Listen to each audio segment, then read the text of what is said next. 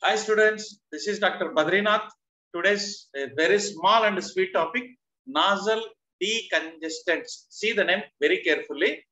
Actually, we know that congested place means small place.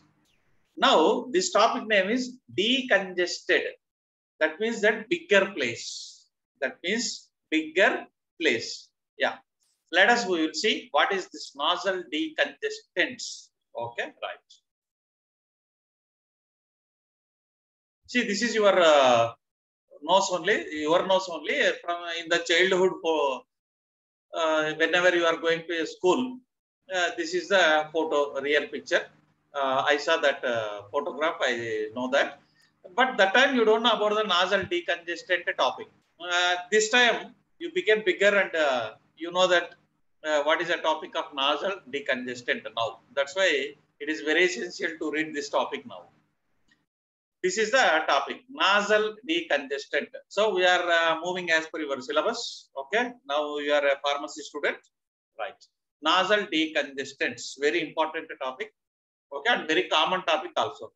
See, all the notes is available in my mobile app. All presentations are nothing but my notes. It is available in my mobile app. Same name, Pharma Notes for exam. See here. Okay, you can be downloaded from the Google Play Store.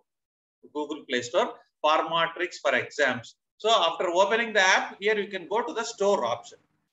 Store option. See the bottom. See at the bottom here, store option. If you go there, so all the courses, my offering courses are there. So all the notes will be available. Important subjects are already uploaded. Remaining subjects also will be uploaded time to time. No problem. Don't worry about that. So Pharm.D course, B.Pharmacy course, M.Pharmacy branches are available. Okay, right. See, what is this nasal congestion, nasal decongestion?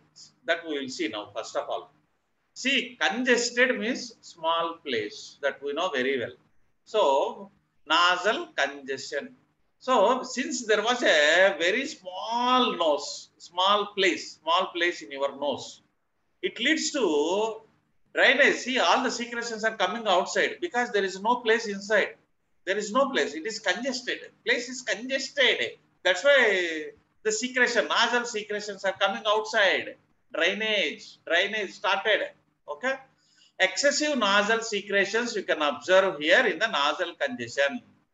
Congested place in the nose. Why this congested place? Blockage of the nasal pathway.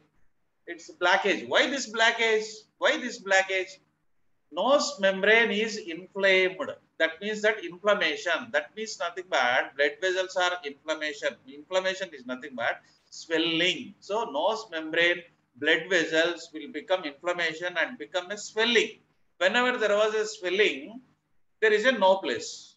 Okay, so all the secretions are coming outside. So most common, this is a most common in infants. Okay, and it interferes with the hearing also. Hearing, speech, sleeping, everything it will be in there. And what are the causes for this is allergy, cold, flu, sinusitis, upper respiratory infection, either it may be a viral infection or it may be a bacterial infection or it may be a fungal infection, whatever it may be.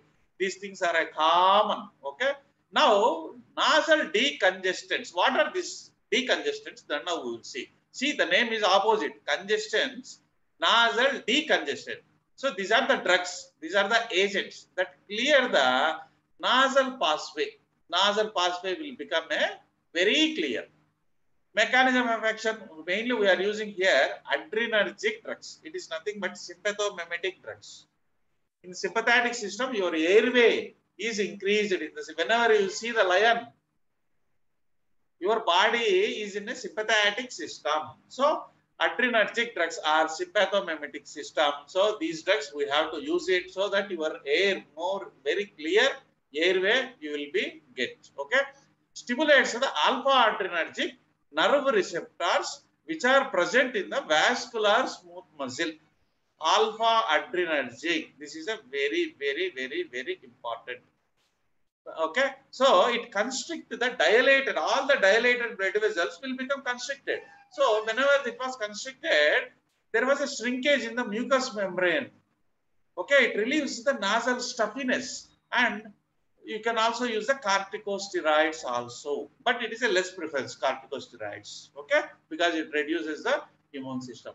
Yeah, now you see, nasal decongestants are two types. Orally, what you are using, if you are using all the medications orally, like tablets, capsules, pills, like that, if you are using, then you can call it as a oral nasal decongestants. If you are using a topically, topical means just here only, not entire body. Topical means inhalations, inhaled. Nasal decongestant, example is nasal drops, nasal sprays, nasal gel, nasal powders, all are applying to the nose only.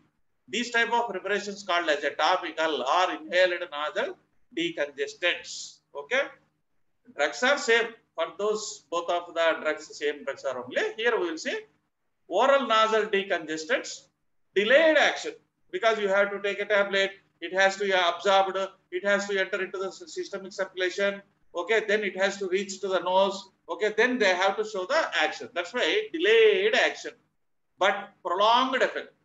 Effect will be there for a days together, okay, and it is a very potent, very powerful than the topical nasal decongestant. No rebound, there is no reoccurrence, there is no rebound. Example is adrenergic drugs, I already told, sympathomimetic drugs. Example is phenylephrine, phenyl. Phenyl we are using to clean the floorings. Phenyl, that point you have to keep in your mind. Phenylephrine, pseudoephedrine. These are the ephedrine.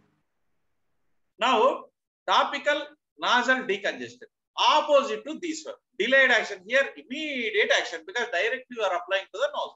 Drug will be there in the nose directly, within 5 seconds you will get immediate relief, immediate action, but there is no prolonged effect. Only half an hour, 1 hour will be there. Again you have to put the drops, okay, but it is less potent than the oral, but reoccurrence will be there here. Opposite of this. Example is same, adrenergic drugs, sympathomimetic drugs like ephedrine, nafazoline, phenylephrine, oxy, because oxygen you are taking through the nose, no, like that you can remember here.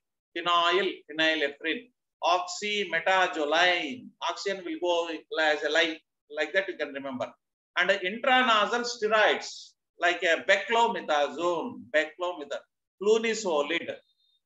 Okay, here you can see some of the phenylephrine. How to remember means phenyl, doctor's phenyl we are using to clean the floorings. See here, phenylephrine nasal secretion. See here, topical nasal decongestant. This is same phenylephrine tablets. Here, this is a phenylephrine. This one. Okay, everything you have to be right in the examination. There we have to use, and when we have to use all this nasal decongestant. Either it may be a oral or acute rhinitis. Here, rhinitis, allergic rhinitis. Here you can see allergy, pollen allergy, dust allergy, animal fur allergy, smoke allergy, all allergy. Allergy relates to rhinitis, and sinusitis, and endoscopy. The doctor want to see inside what is there inside your nose. He want to know. He is very curious. He want to know your nose. What is inside? Okay. This is called endoscopy. They will put the camera inside. And what is there inside, that you can see. This is called a endoscopy. Endoscopy, from one end they will put inside. There will be one cavity will be there. Okay, in our body cavity, either ear, nose, mouth, they will put endoscopy, because it is a pipe end, no? GIT pipe end, ear, nose, end. From end they will insert. That's why this is called endoscopy.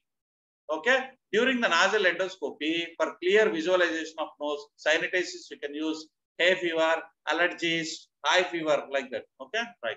So I will end my session here. Keep watching all my playlists. Okay, and download the app immediately and purchase the course.